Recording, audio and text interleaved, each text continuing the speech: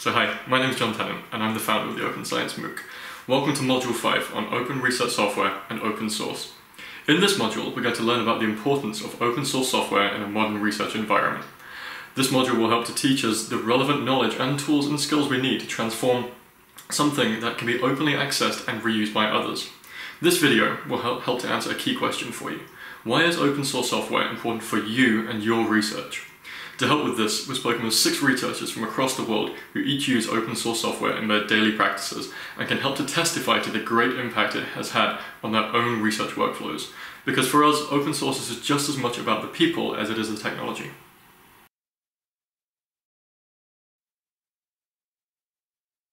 Hi there, my name's Cabunoc. I am the Working Open Practice Lead for the Mozilla Foundation.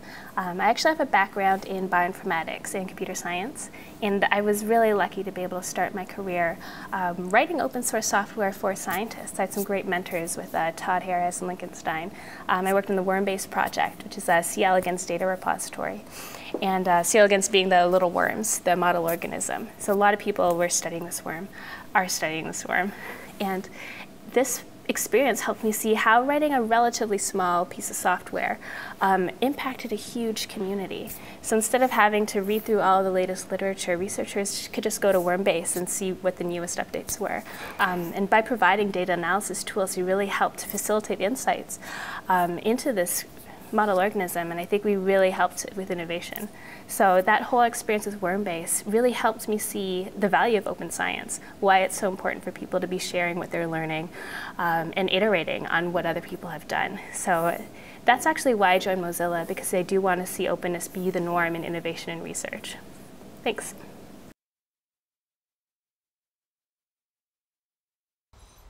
Hello, my name is Konrad.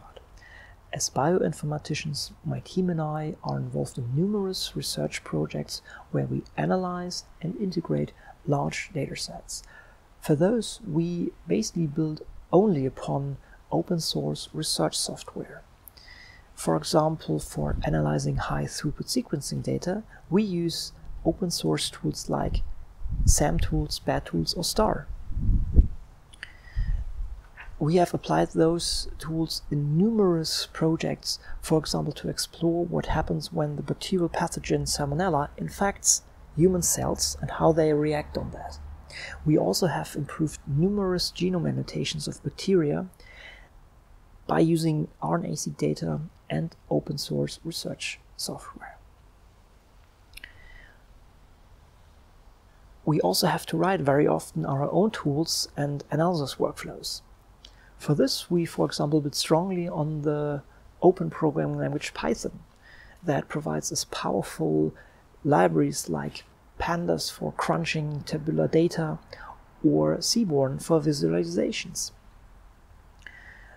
And for sure, we also share our tools as open source software in order to give others the chance to learn from it, see what we did, and apply them to their own research projects. Nobody has to reinvent the wheel. Data analysis and coding is so much fun, and I'm always amazed how much you can do with rather little effort due to the fact that we have a rich ecosystem of open source tools and open source libraries. I'm pretty sure if you look around in your own research environment and own field, you will feel the same. Enjoy this module on open source software.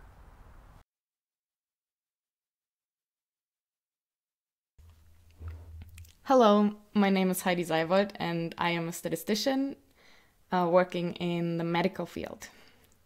One of the things that I like best about my job is writing code and working on software packages.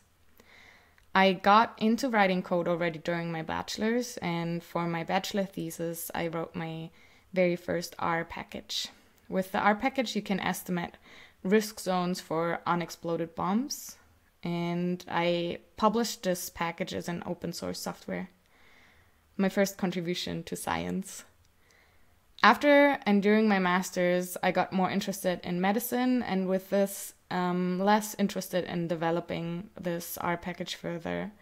Luckily, someone else started a project in this direction, and I am happy to say that the package has now a new motivated maintainer who will take much better care of it than I would. So to me, this shows very well how making software open to others will keep the work visible and up to date even after I started working in a different field. This year I finished my PhD, and all the papers that I wrote during my PhD either directly discuss R packages or use R for the statistical analyses. So my ability to work with R has helped me greatly in my scientific career, and by sharing it with everyone openly, sharing my code, I am sure that my research is much more valuable for scientific progress than it would have been if I had kept it for myself.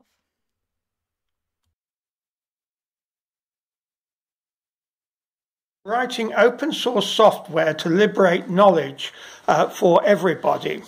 Our software is called Amy. Here's Amy, the mascot. And we run into a little bit of problem. Next slide. We're stuck. We need a Java command line toolkit. The old ones are not very good, and we've got a lot of work to do here. So go out on the web. Next one. And we found one. It's called PicoCli, and it's wonderful. It does everything we want. Next slide. And more. We got it working. It's fantastic. And so today, we tweeted thank you on the web, and look what came out. Here's the author of the software himself, and he's saying, what a wonderful thing to have some thanks, because it gives you so much support, so much encouragement, and so on. So there's two happy groups, the authors of the software and the consumers of software. So thank you, Remco, for PicoCli, and we'll be talking more together.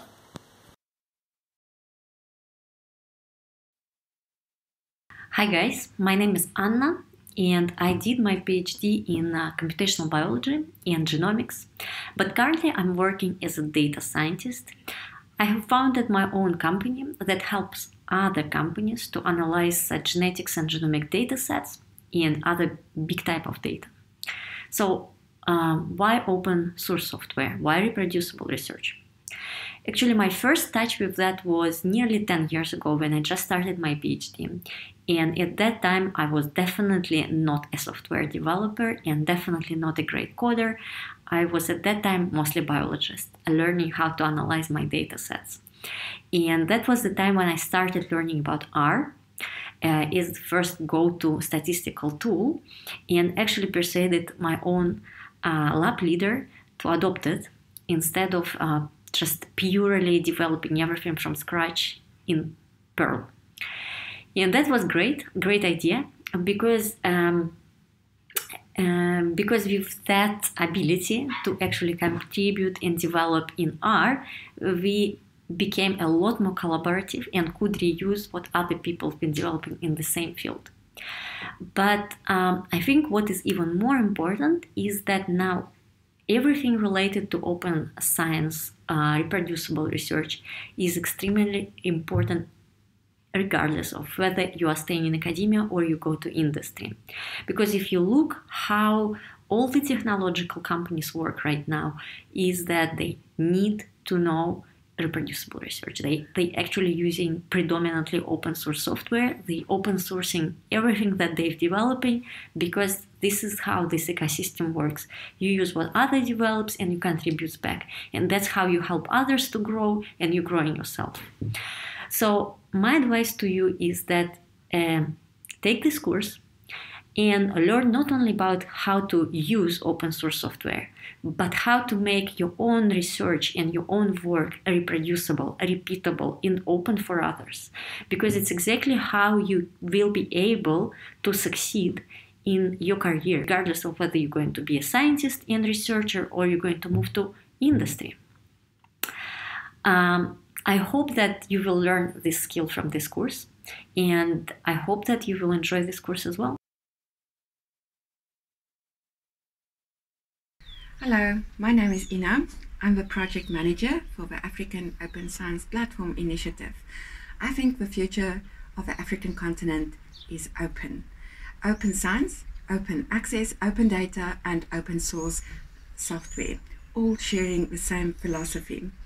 Through having access to the code, our current and new developers and data scientists can build on existing tools, not having to start from scratch, which is important in times of catching up with the rest of the world.